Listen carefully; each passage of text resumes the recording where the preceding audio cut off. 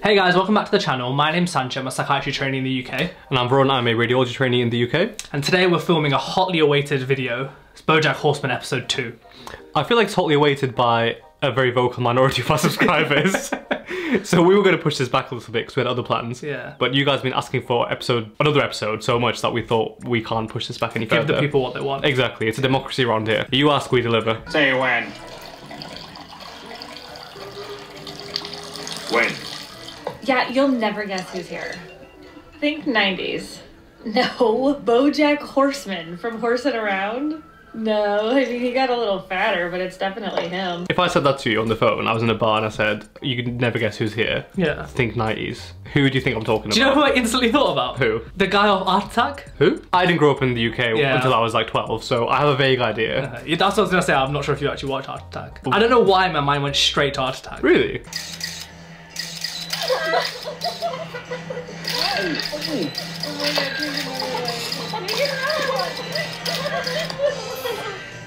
Poor guy, man. Yeah. He's just trying to have a drink.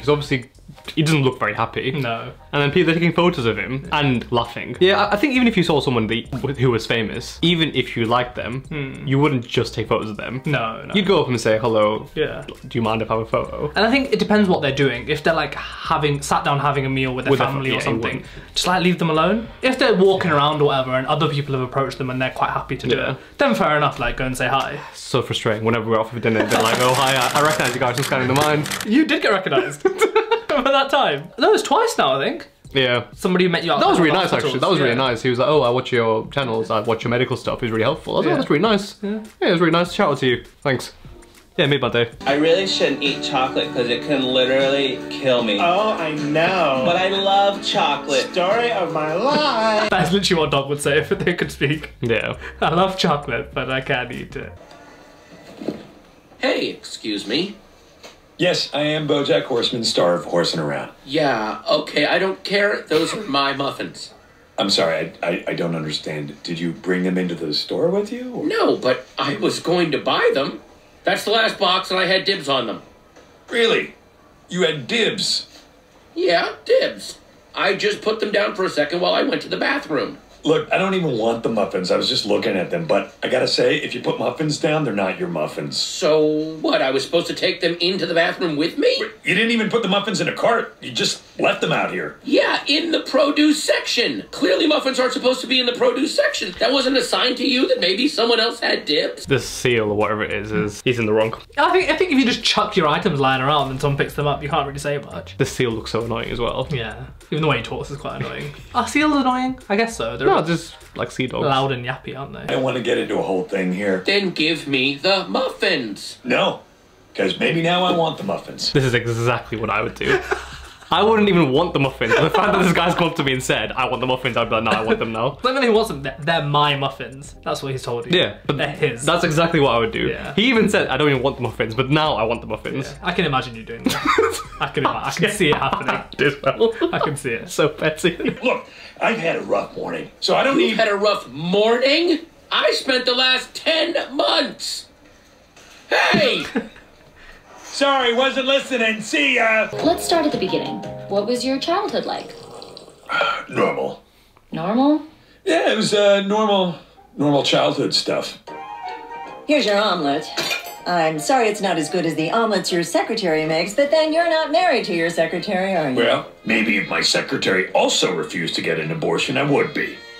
Mommy, can I have an omelet? Lovely. I got really dark really quickly. That's the theme of this, Poor isn't little it? BOJACK. Look at him dressed up like a sailor. All he wants is an omelette. I don't know if, you might not be able to say, but have you done like child psychiatry yet? Not yet, no. Well, as in I've learned about it, but I've not done my placement. Oh, okay. Is this something? This isn't great. Obviously, I mean, I know it's not great. Thanks for clarifying that. I think it's pretty obvious, isn't it? Thanks for clarifying that. I was going to ask, have you ever heard or seen a situation similar to this? So I've not worked with children and stuff yet, but I've obviously worked with a lot of adults that have had difficult childhoods because like turbulent relationships with between their parents or their parents themselves. And a lot of the time, it doesn't have to be that your parents are mean to you or they do stuff to you. Even if they're arguing between themselves, that can impact you as a child. And that kind of affects like growing up. So this, at the time, like obviously BOJACK looks like a relatively happy-go-lucky kid, but witnessing this changes the way you think. and changes the way that you perceive normal relationships. Or so this would actually have like quite a significant impact. I mean, going off this 10-second clip, but yeah. This isn't great. Not the best household to grow up in. I would imagine not. Our guest via satellite is Neil McBeal, a naval officer on leave from Afghanistan. Welcome to the program, Neil. Thank you, Tom. Hey, I met this guy. All Neil wanted when he got home, and I emphasize, from Afghanistan, was his favorite brand of breakfast muffins. But when he went to the supermarket and called dibs on the last box, well, tell us what happened, Neil.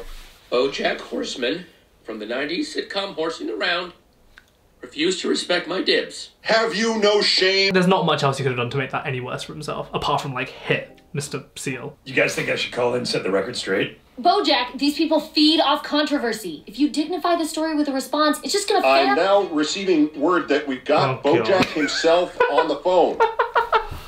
BOJACK. Oh, he needs like a media manager, like a publicity manager. This is gonna get so much worse in the next 10 seconds. Yeah. So much worse for BOJACK. BOJACK, what you did today was a slap in the face of America's heroes. Will you apologize? Okay, enough about America's heroes. Can we talk about dibs? Because he didn't even really have dibs. If he had legitimate dibs... Oh, I had dibs on the muffins. I hid them in the produce section. You left them totally out in the open. That's hiding? How did you survive in Afghanistan? Those are my muffins. You give me back my muffin. This is turning into a media frenzy. I feel like it's a very different feel to this episode. It's more of a comedy in this episode. Why is he called in? How did you survive in Afghanistan? Not the SEAL side. Oh, you can't say that. Oh my god. I ate 12 muffins, and I didn't even want one. That's your goddamn news story. The mystery of my missing goddamn self-respect. Oh. How'd I come off? I feel like if you saw that happening, unraveling on news, initially you'd think BOJACK said nope. I think towards the end of that you start thinking, I feel really sorry for this guy. Yeah, it's clear that there's more to the story when someone calls up and acts like that over the phone because you've nicked some donuts or whatever. It's not even about the muffins. Everyone is just out to get me because I'm famous and so well adjusted. Has he got no insight or is he in denial? I would say he's probably in denial. So you think he has insight though? Yeah, I think if you really sat him down and spoke to him properly, he would understand. Because he says like, I have no self-respect, blah, blah, blah. Because he said that all earlier, right?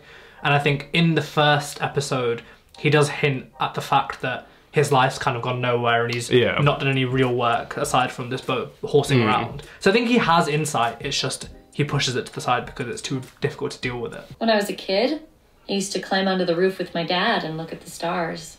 What about you? Were you close with your father? Happy Father's Day, Daddy. What is this supposed to be, a lima bean? It's a heart. That's some shoddy craftsmanship, son. I tried my best. No, you didn't. You slacked off and took the easy way out. In this world, you can either do things the easy way or the right way. You take a boat from here to New York. You gonna go around the Horn like a gentleman or cut through the Panama Canal like some kind of Democrat? The canal? You go around the Horn the way God intended. Uneventful. What? What? Writing a memoir is a bit like therapy. Is it? Because you're essentially having to talk about everything that's happened in your life. And in doing so, you kind of work through things because you're going to talk about difficult things that have happened in the past, nice things that have happened in the past, your relationship with people growing up, all that kind of stuff. And sometimes therapy is about going into past relationships and things that have happened in the past and kind of working through them. And I feel like writing a memoir is quite similar to that in the sense that you're having to confront things that maybe you've not thought about or had to think about for. So do you think everyone should write a memoir? I think so, yeah. I think everyone should write a memoir. It's kind of the mind memoir coming soon, guys. I spent a year in Afghanistan making America safer, and this is the thanks I get? Really? You specifically made America safer. Well, BOJACK, surely even you would agree that the troops are heroes. I don't agree to that. Maybe some of the troops are heroes, but not automatically. I'm sure a lot of the troops are jerks. Most people are jerks already, and it's not like giving a jerk a gun and telling him it's okay to kill people suddenly turns that jerk into a hero. Why is he just... You can't say that on TV. He's taking an issue which was just about the muffins and pissing off one guy to attacking all Navy SEALs and Army men. I mean, the other SEAL is being very unreasonable. Yeah. But I think the best thing to do is just kind of leave it. Let it just... if he doesn't respond, what story is that? It's just, oh yeah, there's a SEAL, he was angry. We can lean into it. He's not doing either though. No, he's not doing anything. No. You can lean into it and get some money off it nowadays, I reckon. If you're a bad person, you could do that. Yeah. If you just don't care what people think of you. Yeah. But the problem is he cares very much what people think of him. Yeah, that's all he cares about. What people think of him. Yeah. Did you just say you think the troops are jerks? Oh, you took that the bad way, didn't you? Oh, God. I'm sure a lot of the troops are jerks. No. The troops are jerks? Oh, God. Most people are jerks already, and it's not like giving a jerk a gun. This kind of reminds me of what happened on TikTok. Oh, right, yeah. Oh, man. Especially the bit where he was like, when she rings him up saying, "Are you watching MSNBC?" He's like, "No." It's like, "They're talking about you." "Oh, they're talking about me." That's how I felt when you said, "Run." We've got loads of comments. Oh, right.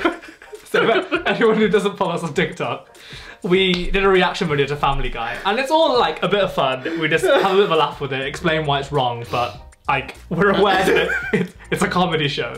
And we cut up a few of the clips and put them on TikTok. And everyone went to sleep and it had like 20 views. Woke up in the morning, it had like 70,000. Had hundreds of comments, all slating us. One guy was saying, "You've ruined everything. Everything." And I text Varun being like, "Oh, Varun, the video's kicked off." I was buzzing. I was like, "Oh, really? Oh, let me have a look." Some positive comments. Not a single positive comment. I think it had like a few hundred comments and they're all negative. So I kind of feel like him right now. Embroiled. Oh, they're talking about me. Embroiled in this media frenzy. No control of the situation. It appears that BOJACK's Lexus is coming out of the garage. This is very big news indeed. Any comment on BOJACK's controversial remarks this week? Nope.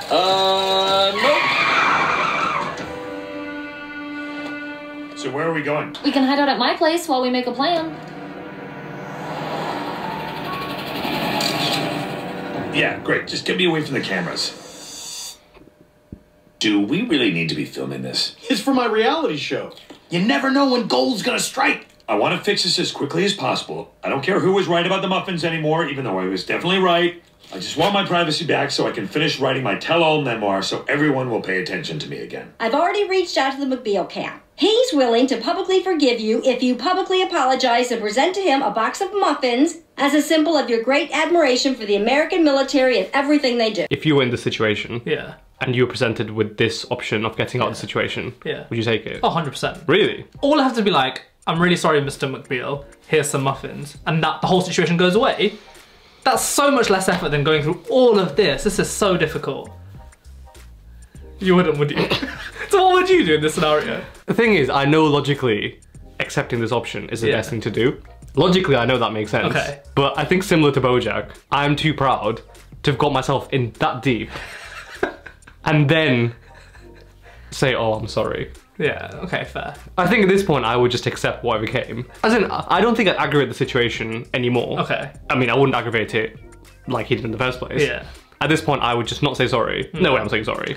I would just wait, ride it out. So where are we going to do this? Do I have to go on MSNBC? No, we should do it somewhere people will actually see it. Oh, why don't you do it on peanut butter and jelly? Well, here I am, hanging out with my good friend, BOJACK Horseman, enjoying each other's company, as we often do. Why does this feel like our medical journey? Hi guys, welcome back to the channel. We've got a good friend. I think our early medical journeys were like that. Yeah. I think we're a lot more comfortable in front of camera now. Natural, yeah. If you have any interest in medicine or life as a doctor, we've done this series called Medical Journeys. I know a lot of BOJACK people are here separately, but any interest, go check them out. It's on different specialties. Someone's at the door! I will see who it is. Wow, this is a surprise. Oh my god. Hello. Oh yeah, they did say we're going to do it publicly. Yeah, I didn't see this happening. I didn't also realize he'd agreed to it. Yeah. Thank you for inviting me into your home. It is lovely. BOJACK, is there anything you'd like to give Neil McBeal? Oh, yeah, Todd. What the hell is this? I tried to buy the muffins, but my bank card got declined for some reason. But don't worry, I still saved the day because I found this bag of stale hamburger buns. Neil, as a token of my admiration, please accept this bag of stale hamburger buns. What? Yes, hamburger buns. It's a symbol for how we throw our veterans in the trash, sadly far too often. I'm listening. We send our muffins overseas and they come back as stale hamburger buns. But that doesn't mean we should love them any less, because in their own way, aren't stale hamburger buns just as good? American made. So what you're saying is, you think I'm a hero? Well, I don't know if I... Say it, BoJack. Say I'm a hero. That's where you know you're in trouble. Yeah. When people say, so what you're saying... No. You heard what I said. No need to rephrase it and rehash it into your mind. That's when you know you're in trouble. He was doing really well until that point. He was playing the game really well, yeah. He pivoted really quickly from not having muffins to having stale burger buns. He's gonna mess it up though, isn't he? Yeah, he's not gonna be able to say it. No. You're a hero. The troops are all heroes. Every single one. Great. And I don't believe saying that cheapens the word and actually disrespects those we mean to honor by turning real people into political pawns. Mr. Peanut Butter got a bucket stuck on his head. Guys, where am I? Can someone tell me where I am? Where'd he get that bucket from? Who gave him a bucket? You want a day-old hamburger bun? I'm alright. How'd it go down there? You know what the problem is with everybody? They all just want to hear what they already believe. No one ever wants to hear the truth. I want to hear the truth. I don't know if you want to tell it, though. It's really profound. It is very profound. I think that's very pertinent as well for like this day and age. Yeah. People already believe a certain thing and you'll never change their mind. But the worst part is they'll say, I'm open to opinions. I think part of it is that the last few years have obviously been like absolutely mental. Oh yeah. And so people don't want to be challenged. They don't want to challenge their own views because that's like all they have. Everything in the world is so chaotic that all they can really rely on is what they already know. And if you then start changing all of that as well, it must be quite difficult psychologically. It's a very psychiatry answer. Psyched you there, didn't I? You did. I love it went over my head. Look, I can write you the standard empty calorie celebrity tell some if that's what you're looking for, but I thought you might want more than that. I do. Well, then you're going to have to open up and give me something real. What? You think I can't open up? Well, I don't know if you can or not. You certainly haven't. Okay. From now on, full truth. Warts and all. You want to know about my parents? They drank. A lot. My father was a failed novelist. My mother was the heiress of the Sugarman Sugar Cubes fortune, and my dad resented her for it. He used to make me cry with him while listening to Cole Porter records. He made me build my own tree house, and then he tore it down while I was at summer camp because instead of hardy Christian nails, I used screws, which he called fancy Jew nails. Well, I think that was a very different episode to the episode one. It was. It was obviously a lot shorter, but I feel like it didn't go as deep. It was more of what I expected BoJack Horseman to be compared to episode one. Yeah, but I know everyone keeps saying that it gets quite deep and insightful. And I think you kind of seeing shades of that towards the end. Also, just a heads up, so I know we've taken a while to do episode 2, and we're not going to wait that long to do episode 3. We're planning on doing a video where we react to all of season 1 in one go. So keep watching if you're here for BoJack. Leave a comment down below with your thoughts on this episode or what you particularly liked about it. If there are any other shows you want us to react to, leave them down below as well. But otherwise, we'll see you next time. See you later.